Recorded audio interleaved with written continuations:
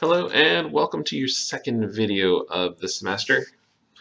Today we're going to look at some information on the Ottoman Empire, the Habsburg Empire, and this expansion that's happening in Western Europe. This is only going to be a couple of slides long, but don't let that fool you. There's going to be a lot of information that I'm giving you, so you may want to, just kind of jot down some notes of what I'm saying here. Let's start first with this idea of Christian expansion. In what's known as the Iberian Peninsula, which is today Andorra, Spain, and Portugal, there had been kind of this truce between Muslim and Christian forces for probably 100 or 200 years or so. But in the 1200s, religious warfare is going to break out again. And this is going to become known as the Reconquista, or reconquering. Now, this warfare, it's really going to lead to the creation of modern-day Spain. But it's also going to lead to the conquering of a place called Granada. It's going to lead to Portugal beginning to explore the world, which then leads to Spain exploring the world, all in an attempt to bypass Islam and kind of not only reconquer territory, but reconquer power. Now, there are a couple different reasons why European exploration is going to happen. The first one, though, it's not because of population.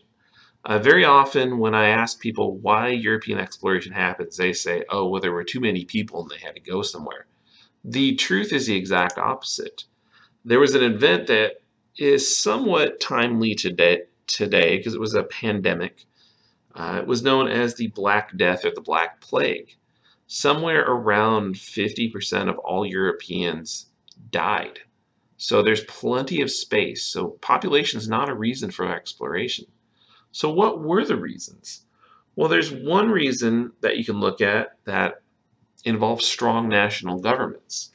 If you look at the countries that explore, it's England, it's France, it's Spain, it's Portugal, even Sweden a little bit explored. And it's because they all had strong national governments. There's also this scarcity of items. You've probably heard of people looking for gold, people looking for silver, but there's also people looking for spices. Pepper, like black pepper that you put on probably everything, was one of the most sought after, one of the most expensive spices. Well, at this time, all those spice trades were either run by Muslim merchants or people who worked with Muslim merchants. And these strong national governments wanted a way around that so they could make their own money. There are also new inventions. The most important is this ship called a caravel, C-A-R-A-V-E-L. Think of the ship that Christopher Columbus came over to the Americas in, that big tall ship with the 3 sails on it. There's also an astrolabe, so you can tell where you are on a map. There's better map making too. So there's all these new inventions that make it easier to travel.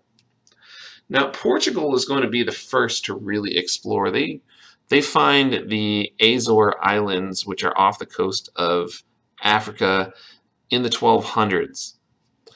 And eventually, there's going to be a person named Prince Henry who opens a school of navigation where he teaches sailors how to do map making, how to navigate using all these new inventions, how to use science to figure out where you are and where you're going. And before you know it, using all the stuff that's learned in Prince Henry's School of Navigation, the Portuguese are going to work their way down the coast of Africa. They're going to control the entire west coast, which means they control the gold trade and the slave trade into and out of Europe. And Portugal really makes a lot of money and becomes a wealthy, important kingdom, at least for a little bit. Eventually, the Portuguese are going to go all the way to India. Vasco da Gama is going to become the first Portuguese person to sail around Africa. And he's going to reach India in the year 1498. Now, Vasco da Gama, he's not going to get a lot of product because he doesn't really understand how the trading works in India. But what he does get, he's able to make a 600% profit, even after paying for all of his ships, all of his crew, and the entire cost of the voyage. In Spain, Ferdinand of Aragon and Isabella of Castile are going to get married in 1469, and they're going to create a united Spain. And when we get to 1492, this united Spain is looking for a way to make money. And they're going to hire Christopher Columbus and ask him to sail towards India. Now, Christopher Columbus has this idea that he can sail west and make it to India. And in September of 1492, he loads up a couple of ships. He sails west. In late October of 1492, he reaches land. He thinks he's off the coast of India, but he's not. He's actually in the Caribbean. He's actually in Bermuda, not Bermuda, but the Bahamas, on an island that he calls San Salvador. Now, ironically, Christopher Columbus is one of the last explorers to really make it to the New World. He's not actually the first. So when we say Christopher Columbus discovered America, sorry to, destroy this myth, but Christopher Columbus didn't really discover anything. In fact, Christopher Columbus went to his deathbed thinking he was off the coast of India and never realized that he was off the coast of the Americas. Now, we also have to talk about the Ottoman Empire in here. The Ottoman Empire was established in the early 1300s by a guy who was named Osman I. He was a Turkish warlord, and he was the ruler of the Osman clan, if you will, from 1281 to 1324. Now, the Osman clan is going to become known as the Ottoman clan. That's where it gets its name. It's also known as a gunpowder kingdom because it was the first empire to get gunpowder from China, and they didn't really share it with anybody. So they used gunpowder to expand. In between 1290 and 1325, Osman goes from just controlling a little piece of land to having an entire culturally diverse empire. Now, this empire is going to be managed through a military unit known as a janissary. The earliest evidence of janissaries is 1383, I think it is. And they're going to last all the way up until 1826. So this idea of a janissary lasts a long time. Now, what a janissary was, it was a young Christian boy, usually between the ages of 6 and 12, who are forcibly taken from Christian territories that are controlled by the Ottomans. These boys are sent into Turkish families where they learn to speak the Turkish language, they learn Turkish culture, they're forced to convert to Islam, they can't have beards, and they're basically career soldiers and career administrators. They're paid for by the emperor, known as a sultan.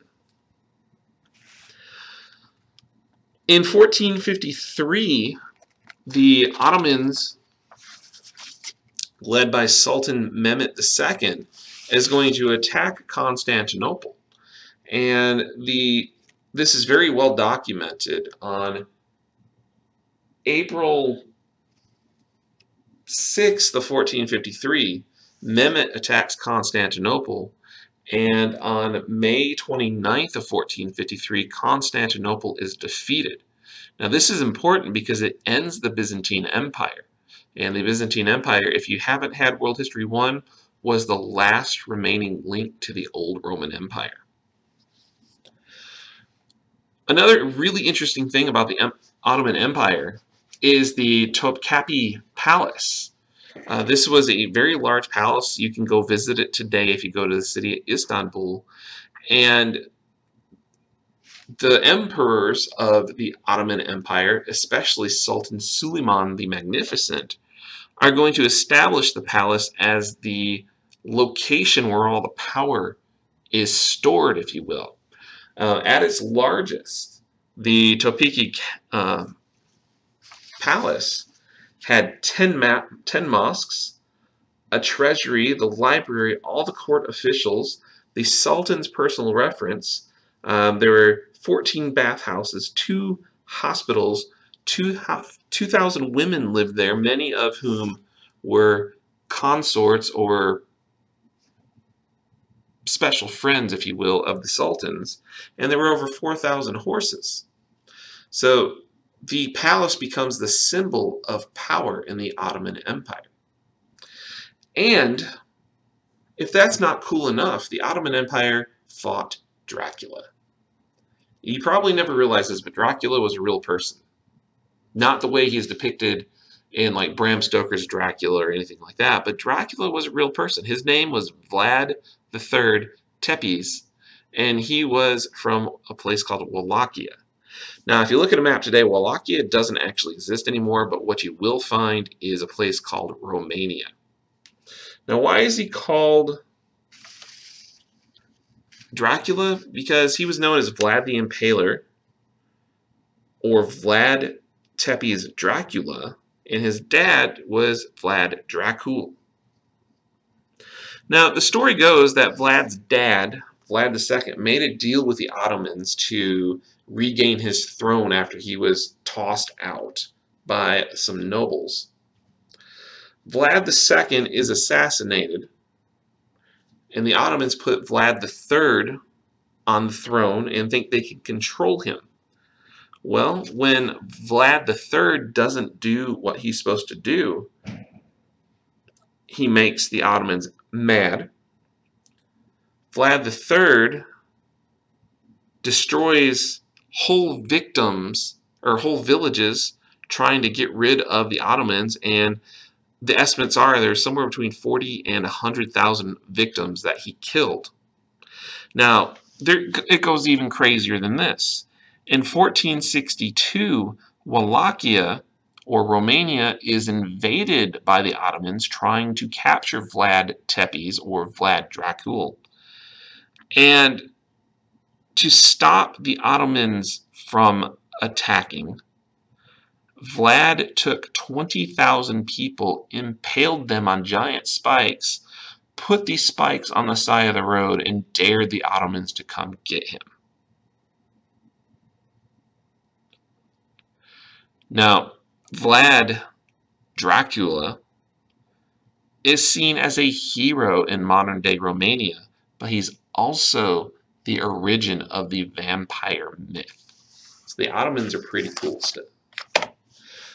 2 other empires that are related to the Ottomans are the Safavid Empire and the Mughal Empire.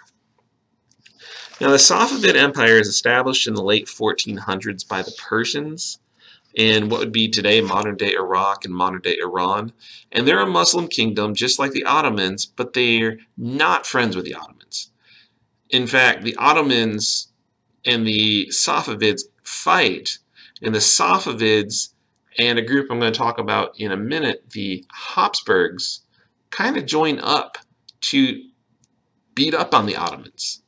However, the Ottomans are too strong, and the Safavids are going to be the ones who kind of get the short end of the stick. Now, the Safavid Empire was run by Shiite Muslims, even though the majority of its people were Sunni Muslims. Now, the biggest difference is just how they believe.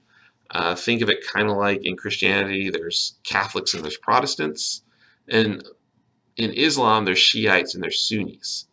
One group believed that Muhammad, you can only look at what he wrote down in the Quran.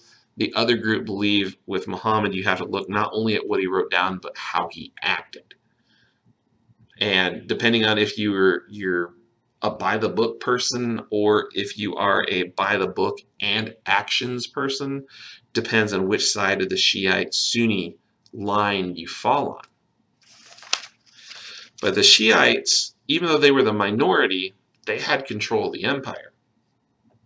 And the Sunnis, who made up a little bit more than half of the population, were heavily persecuted. Now, this instability between the Shiites and the Sunnis can still be seen today.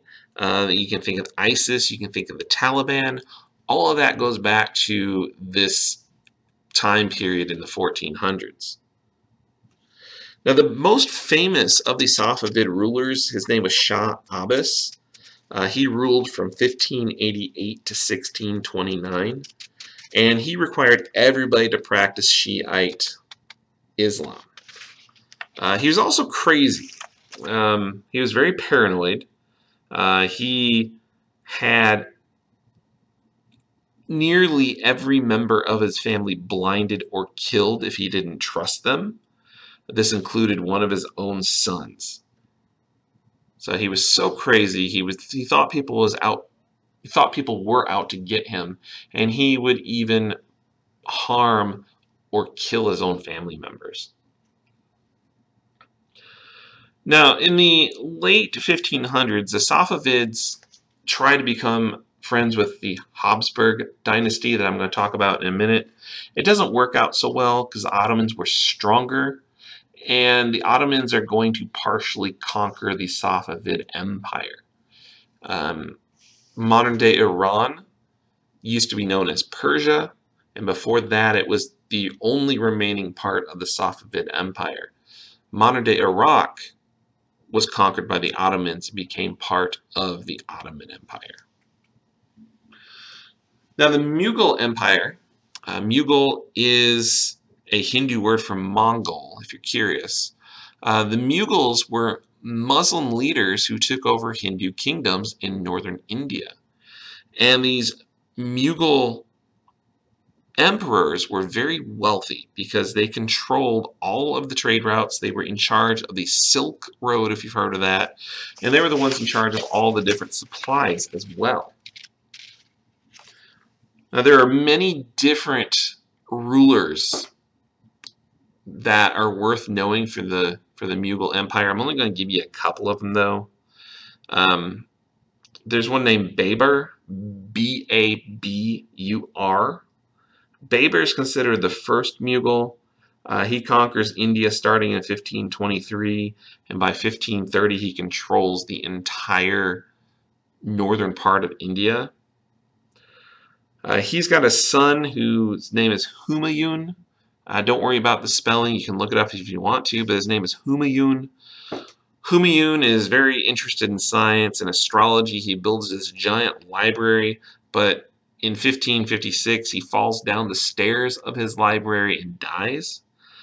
And eventually we get all the way down to a gentleman named Aurangzeb in 1658.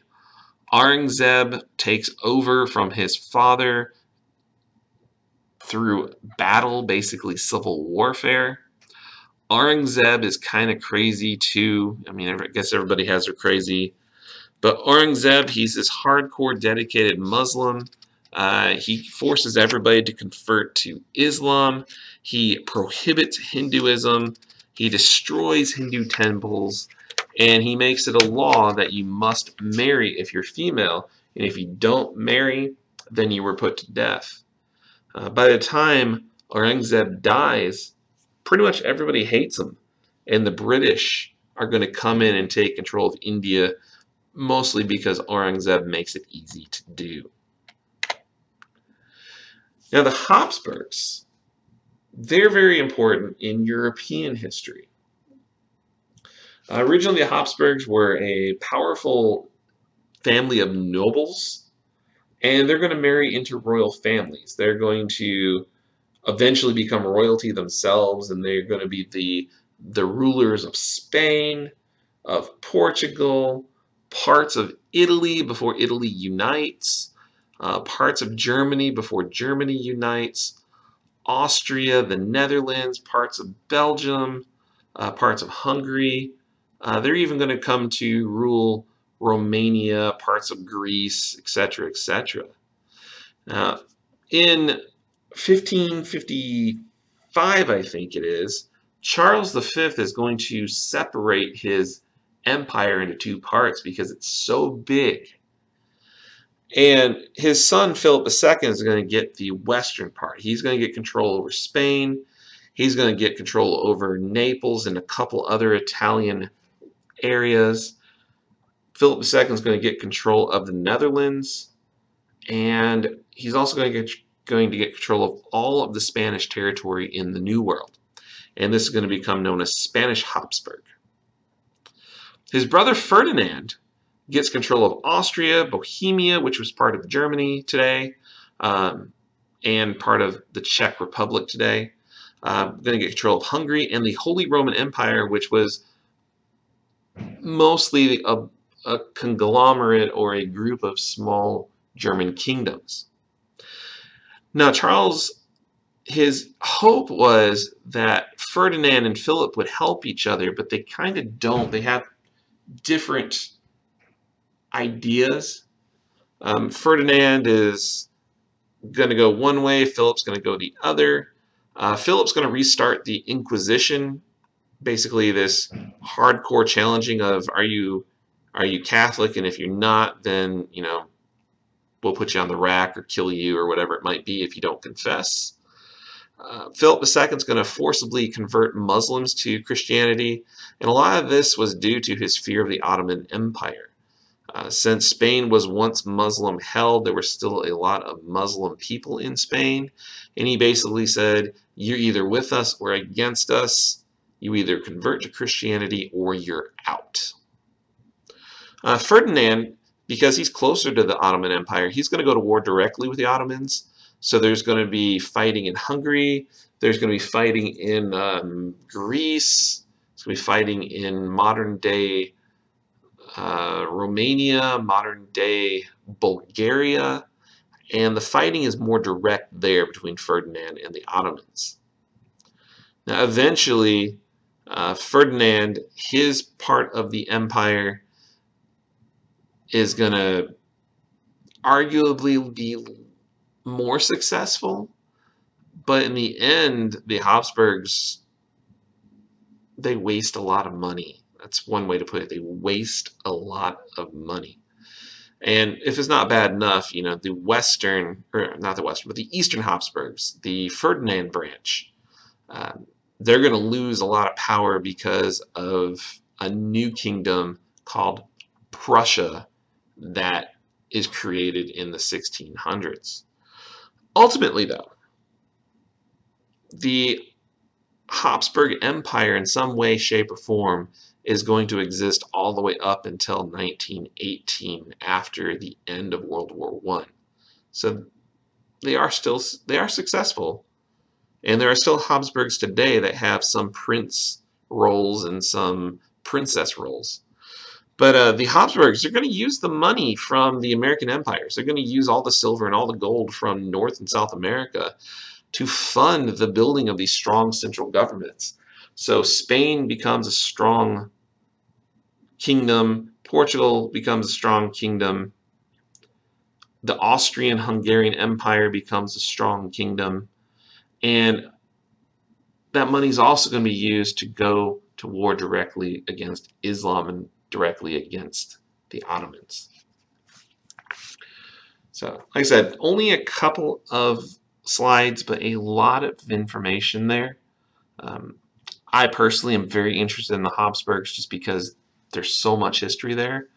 If you get interested, you should look up information about the Habsburg chin. There's a birth defect that is dedicated to the Habsburgs that give them this extraordinarily pronounced chin.